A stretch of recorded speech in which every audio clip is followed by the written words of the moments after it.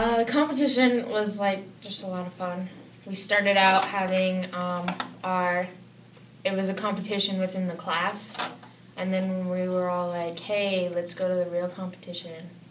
And then we went, and it was still really a competition within our class because we're all rivals with each other, so it was tough, but it was fun. I got first place. We're pretty good. There was a couple different schools there, and overall it was pretty good success from the first year. I got third place. This year it went really good. My efficiency for this bridge was a lot higher than my previous one. I learned a lot and built a better bridge. I got second place this year and did a lot better. It was well. There was not that many people there, but it was still a lot of fun to compete.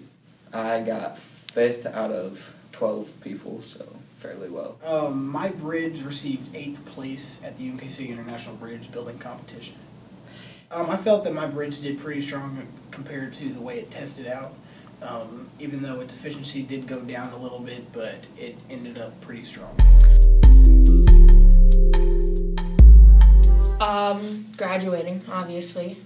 Moving on to college, getting all my gen eds out of the way, and then switching to Utah State to where I could get my aeronautical engineering degree, and then becoming an engineer. I want to do IT, but after I complete my IT degree, I want to go back and get an engineering degree.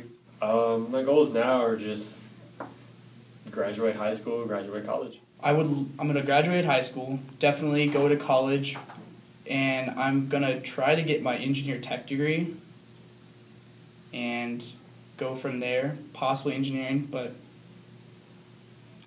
Go to college, get a degree, be successful in life. Actually, I plan on being an aerospace engineer when I grow up.